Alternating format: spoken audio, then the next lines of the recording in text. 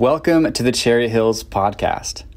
We're in a series studying the book of Jonah to help us fight the pull of apathy that keeps us from joining Jesus in his mission in the world. Thanks for being with us.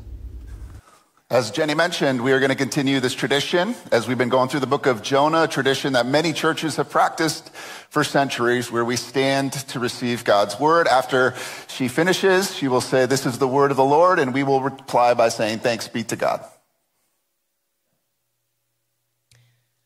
A reading from the book of Jonah, chapter 3. Then the word of the Lord came to Jonah a second time. "Go to the great city of Nineveh and proclaim to it the message I give you." Jonah obeyed the word of the Lord and went to Nineveh. Now, Nineveh was a very large city. It took 3 days to go through it.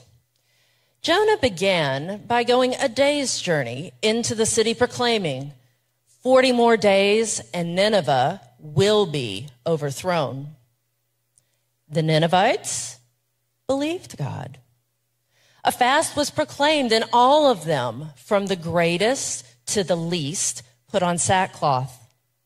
When Jonah's warning reached the king of Nineveh, he rose from his throne, took off his royal robes, covered himself with sackcloth, and sat down in the dust.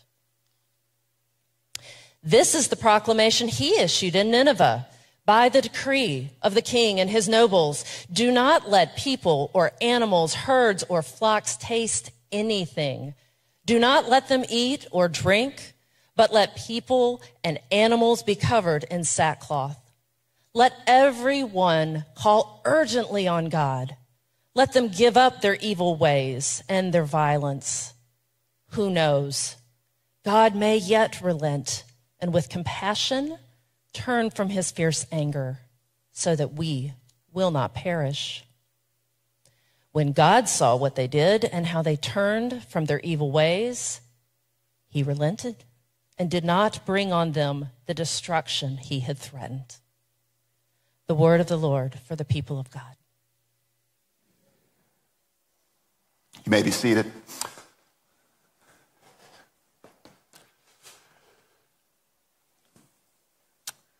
"40 more days and Springfield will be overthrown." Nothing? Nope, no revival? Well, I figured I'd start that way, but apparently I'm going to have to keep preaching. So, quick story. Some of you have heard this before. When I was in high school, very shy young guy, and I got asked by my youth pastor to be a keynote speaker in front of over 200 other high school students. And because I was a good Christian, I agreed to do that, even though I was incredibly reluctant. And even leading up to the night of, I was begging them not to make me go out there and do that. But here's something I learned. Even though I was reluctant to go up there, if I hadn't said yes to that invitation, I would have missed one of the most amazing experiences of my life. And I'm sharing that for two reasons this morning. The first reason is we're just continuing our study in the book of Jonah together. And in this series, if you're following on your notes, here's what we're talking about. As his people, we must fight the pull of apathy in our mission. We talked about this way back on the first Sunday of August. Our vision here at Cherry Hills, if you want to get dug into our church, here's what we're about. We want to see every generation giving themselves fully to the way of Jesus and to his mission. And the question is, what is his mission? Well, it's right there behind me on the banners, right? As disciples, we are to go into this world and make Jesus known. Now, I just want to remind you what I mean when I say apathy. This is something we've talked about. I'm not talking about laziness. When I use the word apathy, I'm talking about a lack of motivation, a lack of enthusiasm, a lack of concern. As a quick side note, I do want to mention here, there are other forms of apathy that are caused through other means. It's not what we're talking about. Sometimes depression can lead to a medically kind of apathy. That's not what I'm talking about. I'm talking about a spiritual apathy where we've sort of just lost our hunger, our heat, our desire to follow Jesus and to follow his command for us to go into the world. The reality is, you probably know this, that Christians in America are becoming more and more reluctant or apathetic to share their faith with others. You see somebody come to faith, they can't help but share this incredible thing, and then the longer we remain in our faith, we're sort of like, I'm not sure I'm going to do that. In fact, Lifeway just did a study this April showing only 10% of evangelical Christians have a faith conversation with someone per month. So we're trying to fight against that pull. I see it in my life. It's so easy just sort of to forget about the mission Jesus has for all of us. Now, the second reason I share that story about myself is today, as we come to Jonah chapter 3, I've called this message the reluctant prophet. Because like many of us today in this country, Jonah did not want to go and speak to the Ninevites about God. He was extremely reluctant. We saw this in chapter 1. When God first called him, what did he do? He ran away. Here we go. He calls him again. Finally, he decides that he will go. And what we see is the greatest revival ever to take place in human history. The greatest revival, right? An entire city coming to faith in God. And friends, as I prayed about this week, as I prayed about this message, this is such a rich chapter, but I kind of wanted to frame it in that idea. What would it look like for a revival to take place in our city? What would have to be a part of that? What would it look like for a revival to take place in our church, in your home, in the heart of someone that you dearly love? Well, it can't happen unless God shows up. And we're going to learn that it's not going to happen unless the incredible mercy and compassion of God shows up. And friends, thankfully, that's what the entire book of Jonah is about. It is all about the mercy of God. So I was drawn to this question: how does revival happen? You can't manufacture it, but this chapter shows us what is necessary if God were to choose to show up in our midst this way. So with that, if you haven't already, I invite you, if you brought a Bible with you, turn it to chapter 3 of Jonah. If you didn't bring a Bible with you, we say it every week. We have copies of God's Word in the seat underneath you there in those black Bibles. You can find this on page 754 of those black Bibles. And if you don't own a Bible, if you're visiting us today, I'd love for you to take that home with you. We want you to have that as our gift to you. But we're going to kind of work our way through this text again with this framework: is what would it look like if God chose to give us a revival? So Jonah 3 verse 1 starts this way. Then the word of the Lord came to Jonah a second time. Go to the great city of Nineveh and proclaim to it the message I give you. Now, would you read verse 3 out loud with me on your notes there? It says, Jonah obeyed the word of the Lord and went to Nineveh. Finally, right? This is an exact shadow of chapter 1, the same exact thing that God asks him to do, where he runs away. This time, he finally obeys God. And if you're following on your notes, though reluctantly, Jonah finally obeys God and goes. It's kind of interesting. Essentially, this whole story starts over. How many of us have had that happen, where God has allowed us to start over? And friends, that's just another picture of the book of Jonah's main theme: God's incredible mercy. God gives Jonah a second chance to go and do what he asked him to do. That's called mercy. Now, what is mercy? We probably need a definition on the board here. I'm sure some of you are familiar with this definition if it's on your notes there. Mercy is God not giving us what we deserve. Now, this is different than grace. Grace is when God gives us something we do not deserve. So what's an example of this? Well, how about the cross? On the cross of Jesus, we just sang about what happened there. We're told that where the wages of sin is death, in his mercy, Jesus didn't give us what we deserved. He actually took it upon himself. And even better, in his grace, he has now given us things we could not possibly ask for. Adoption into his family.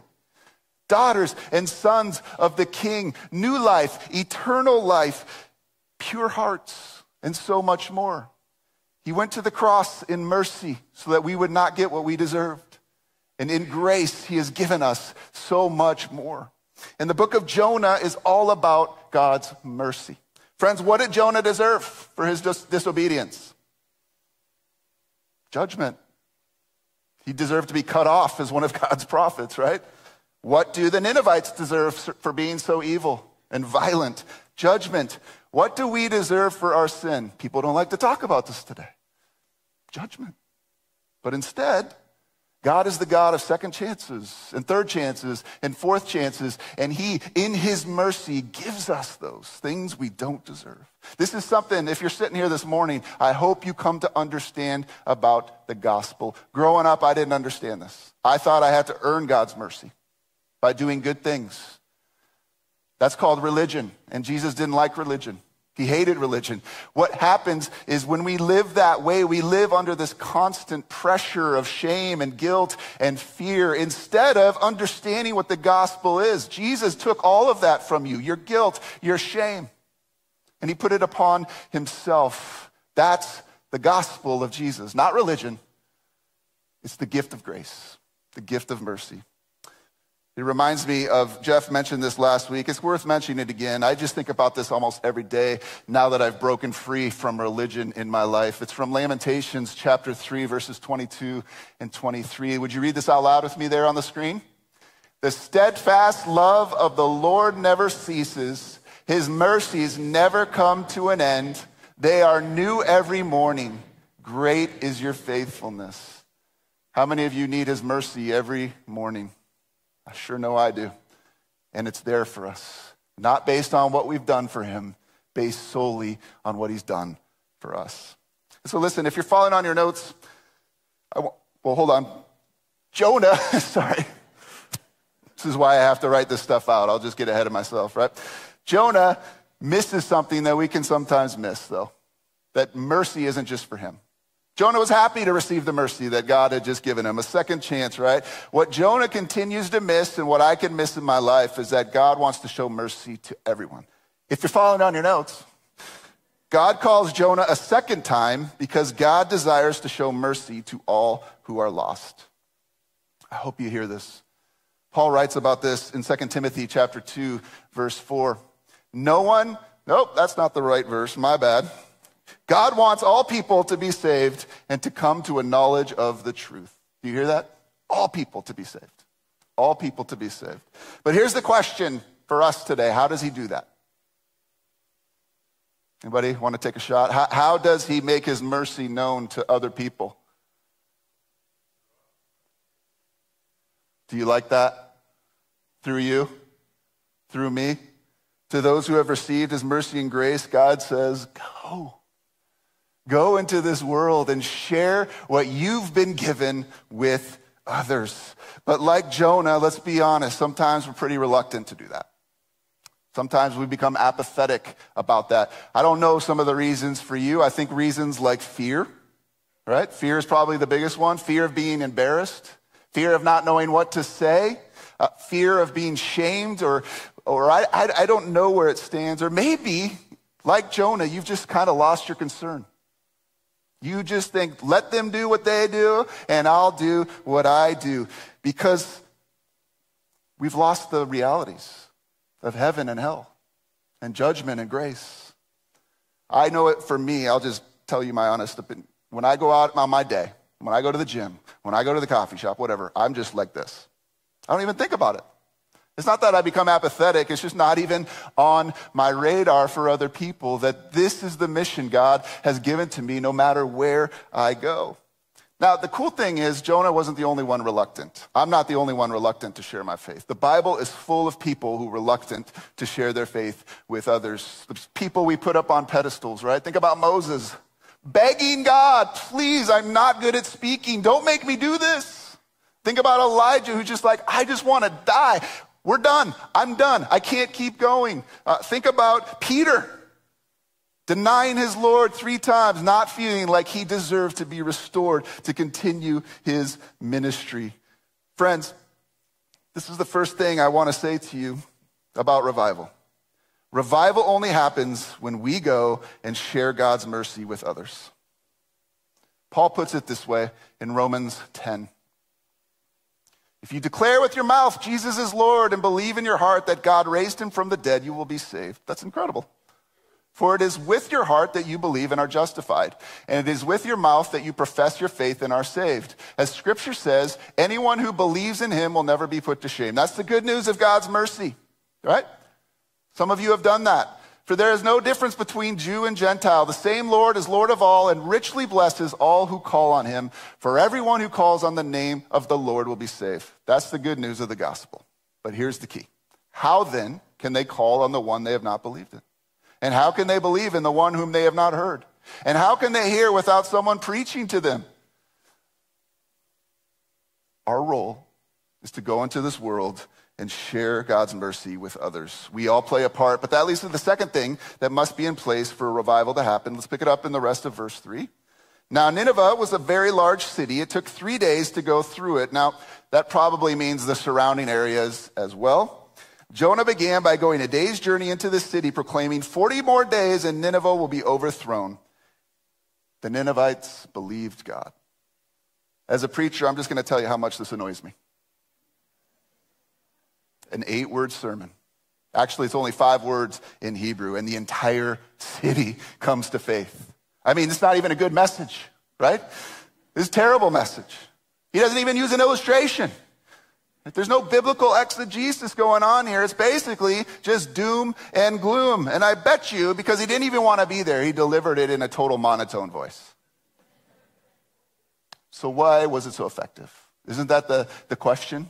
How could an entire city believe this message? Well, it's pretty simple. Jonah's message, if you're following, was so effective because God was already at work.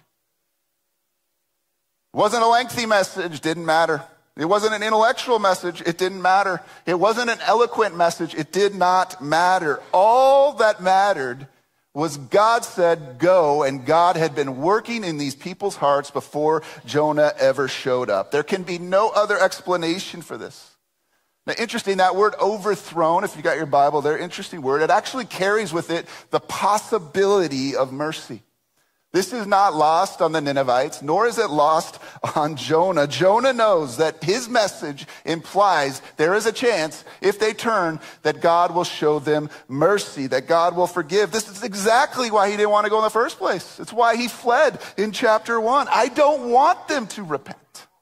I don't want them to experience mercy. But that's God's desire for every person, that they might experience mercy. You and I, what's our role? We got to go and share. That's our job. That's what he's called us to do. But here's the truth. You have nothing. I have nothing in myself to make somebody come to faith. And that should be a relief. You don't have to be eloquent. You don't have to be an apologeticist. You don't have to use amazing illustrations. You just have to be you, praying that the Spirit of God is already at work in the people's lives that he has put in your path. I love how Paul puts this church in Corinth is so messed up. All they cared about was whether they received their faith through Paul or through Apollos. And so they're arguing about which one was better. Paul writes, for one says, I follow Paul, and another, I follow Apollos. Are you not mere human beings? What after all is Apollos? Who is Steve? What is Paul? Who is Brian? Only servants through whom you came to believe, as the Lord has assigned to each his task. I planted the seed, Apollos watered it. But God has been making it grow. So neither the one who plants nor the one who waters is anything, but only God who makes things grow. The one who plants and the one who waters have one purpose, and they will each be rewarded according to their own labor. What is our purpose? You guys don't got this yet. Okay. We're going to get there by the end of this series, right? Our purpose is to go and share God's mercy with others. What is our role? To go and share God's mercy with others. Understanding that only God can cause that to grow. You water, you plant. I water, I plant. Only God causes the growth. Have you ever experienced this before? Once in your life? I'll never forget, many, many years ago, I was doing a message on friendship of all things. Just talking about the need for us to have good, godly friends who sharpen us. And after the service, this young man came up to me crying, I need Jesus. I'm like, dude, I was talking about friendship. I didn't even talk about the gospel. And it was a great reminder to me, it makes no difference how I say what I say. If God is at work, he will move in the lives of people. This is by far the most important thing for a revival to take place. If you're following, revival only happens when the Spirit of God is working. Let's be clear here. This story is not about the Ninevites' faith. It is not about Jonah's incredible message. It is a story about the unbelievable truth that God cares enough for people to work in their lives and offer them mercy. But revival also requires a human response. Our role is to go and to share. What is our role? There we go. Good. The Holy Spirit's role is what? To convince people about what we're sharing. To convict, to inspire, to reveal to them the truth of the gospel. But at some point, a person must respond to the message of the gospel. And boy, do the Ninevites respond. Let's pick it up in the rest of verse 5 and see how they respond. A fast was proclaimed, and all of them, from the greatest to the least, put on sackcloth. When Jonah's warning reached the king of Nineveh, he rose from his throne, took off his royal robes, covered himself with sackcloth, and sat down in the dust. This is the proclamation he issued in Nineveh. By the decree of the king and his nobles, do not let people or animals, herds or flocks, taste anything. Do not let them eat or drink. And now, would you read verse 8 out loud on your notes with me from the New American Standard Bible? This is the most literal translation we can get of the Bible. It says, "But every person and animal must be covered with sackcloth, and people are to call on God vehemently, and they are to turn, each one from his evil way and from the violence which is in their hands." And then verse 9 finishes with this beautiful prayer. Who knows? God may yet relent and with compassion turn from his fierce anger so that we will not perish. Friends, what's our role? What's God's role? To move in people's hearts. But if you're following on your notes, it is every person's own responsibility to respond to the Spirit. You can't force that. I can't force that. And this is the mystery right here of God's sovereignty and human responsibility. In his mercy and grace, Jesus is clear. I want all people to come to me, to know me, to receive my mercy and grace. Here is the gift for you. I'm offering it, but at some point, each individual person must say, I'm going to receive that. I take that gift. And the way we do that is what the Bible calls through faith and repentance. Faith and repentance. This was the message, first sermon Jesus preached in Mark 1:15. We looked at this about a year ago. The time has come, he said. The kingdom of God has come near. What does it say? Repent and believe the good news. A lot of people believe in God still, we're told, in the United States. And what that means, I think, is intellectually they think, oh yeah, there's a God, there was a Jesus, he died. That is not faith. Faith is taking action through what is called repentance. And this is the third truth about if we want to see a revival. If you're following, revival only happens when there is genuine repentance. Now I'm going to break down the repentance that the Ninevites did here because I think it can show us what takes place in revivals. The first thing we see is they fast and they put on sackcloth. Why? These are physical ways for them to demonstrate we are sorry for our sin. We know that we have done something wrong. We are grieving deeply. The biggest question in this chapter is what's with the animals, right? Why are they putting sackcloth on animals? Why are they making animals fast? Well, I think it's just a way to show this is how seriously we are taking this. Even the place we get our food from, we're asking them, those animals, to fast as well. Paul writes about this kind of, I don't know what to call it, like true repentance in 2 Corinthians 7, starting in verse 8. He had written the Corinthians a letter in 1 Corinthians, and they were hurt by it. And he writes, even if I caused you sorrow by my letter, I do not regret it. Though I did regret it, I see that my letter hurts you, but only for a little while, yet now I am happy. Why is he happy? Not because you were made sorry, but because your sorrow led you to repentance. For you became sorrowful as God intended, and so were not harmed in any way by us. Godly sorrow brings repentance that leads to salvation and leaves no regret. But worldly sorrow brings death. What's the difference? Worldly sorrow says, I'm sorry that I got caught. See what this godly sorrow has produced in you? What earnestness, what eagerness to clear yourselves, what indignation, what alarm, what longing, what concern, what readiness to see justice done. That's what's taking place in the people of Nineveh here. If you're following, true repentance requires godly sorrow. Have you ever felt that deeply about what you've done against the Lord? This godly, deep sorrow. Second thing to notice about the repentance is that they turn from a specific sin. Did you see it in verse 8? They are repenting from what? Their violence. And this is exactly what the Ninevites were known for, the people of Assyria. They were a violent people, overthrowing nations and other people groups with no regard for their lives. This is exactly why God sent Jonah in the first place. Their stench is coming up to me. Their evil and violence has reached a boiling point, and they know this is exactly what they need to repent of. And still today, if you're following, repentance requires turning from specific sins. Whether it's sexual immorality, pride, selfishness, lack of love for Christian brothers and sisters, lack of love for those who are not like us in race or religion or politics, materialism, apathy, whatever it is, if you want to experience revival in our lives, if we all want to experience revival in this city and in this church, we don't repent in vague terms. I'm a master at this. Right? Lord, thank you for this day. Forgive me for my sin. And now I've got some stuff I want you to do in my life, right? No, we must clean out, so to speak, the straw or the relationship we have between us and Jesus. I mean, imagine taking your car to get it fixed and say, my car's broken.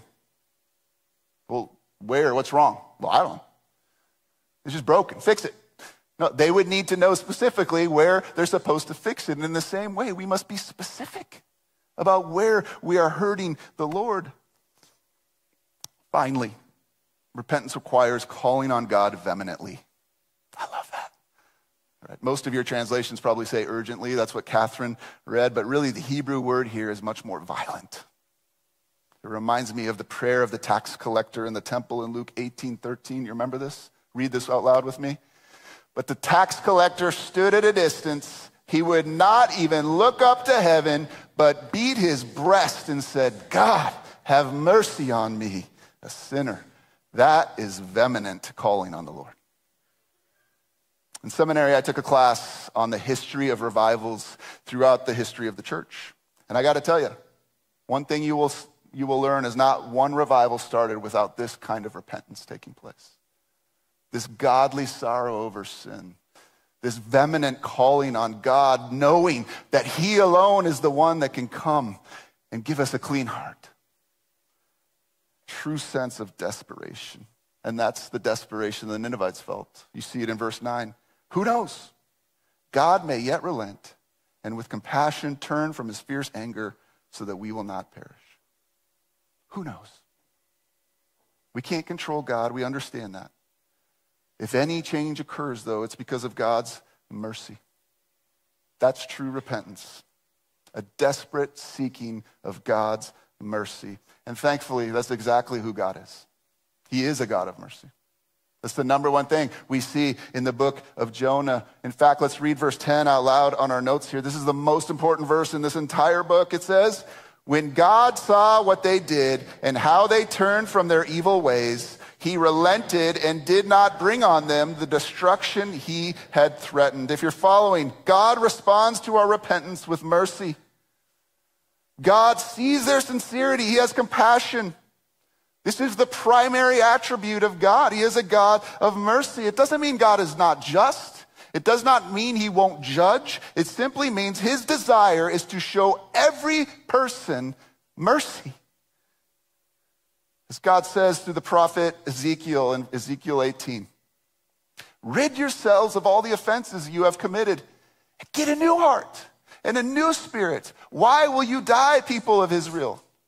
For I take no pleasure in the death of everyone, declares the sovereign Lord. Repent and live. The wages of sin is death. There is justice and judgment that must take place in this world if we can call God good. But ultimately, his desire is to give mercy to every single person. And right now, I would be remiss to not remind you that this took place ultimately on the cross of Christ. He chose mercy over judgment once and for all. On the cross, the merciful God took the judgment you and I deserved, so we can now receive mercy, not by what you do, but by what he has done. And so today, here's the good news for you. You don't have to live under the question the Ninevites asked. Who knows? Perhaps God will relent. Oh no, friends. If you're following on your notes, he did more than just relent. He bore our sin on himself. That's the gospel. That's what Alex is declaring when he gets baptized today. Jesus took my sin upon himself. He gave me mercy and grace. My favorite verse in Scripture, 2 Corinthians 5:21, it breaks this down beautifully. Paul writes, God made him who had no sin to be sin for us. That's called mercy. So that in him we might become the righteousness of God. That's called grace. He gives us what we don't deserve. Jesus bore our judgment. He became mercy. There is no longer any perhaps he will relent. He already has. He took what we deserve upon himself. And maybe you're sitting here this morning and you're thinking, no, it's too late for me. I've ruined my chance at mercy. I'm not a very good person. I'm just here to tell you, no matter how bad you think you are, God is always willing and ready to give a second chance, and a third chance, and a fourth chance, and an infinity chance. If you're following on your notes, there is no one too far gone to receive the mercy of God. Amen? I mean, seriously, if the Ninevites can receive it, there is no one too far gone who can receive the mercy of God. And friends, this right here is how revival breaks out. People who have experienced this mercy. Have you experienced this mercy? People who have experienced this mercy boldly going out into the world to share this mercy with others, praying and trusting not in themselves and their gifts and the way they speak, praying and trusting that the Holy Spirit is already at work ahead of you. Not knowing all the answers. Maybe you'll be made fun of. But who knows? Who knows? Perhaps the Lord will be merciful and start a revival in that person's heart because of you. So friends, I'll ask you, here's the question. Will I go and share God's mercy with others and pray for revival? Our call is not to be reluctant or apathetic. Our call is to go into the world with faith, believing the Spirit of God is still calling people to himself today. Would you pray with me?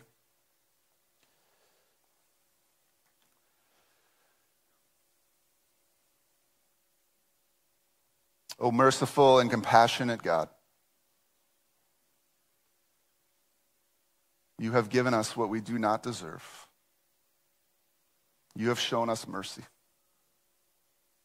And your call to us this morning is to show and explain by the way we live, by the words we speak, that same mercy to others. But we take a moment right now just to confess. We're afraid to do that. We're reluctant to do that.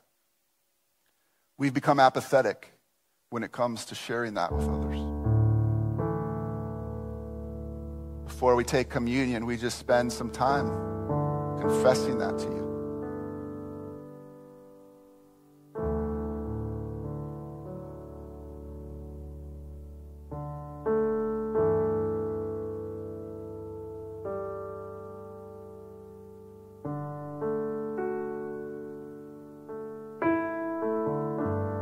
There are people that you're bringing to our minds even right now that we've been afraid to share with.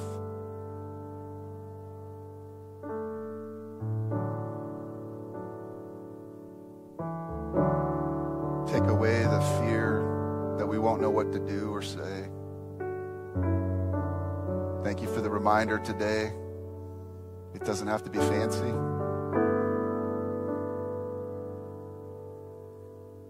We don't have to know everything.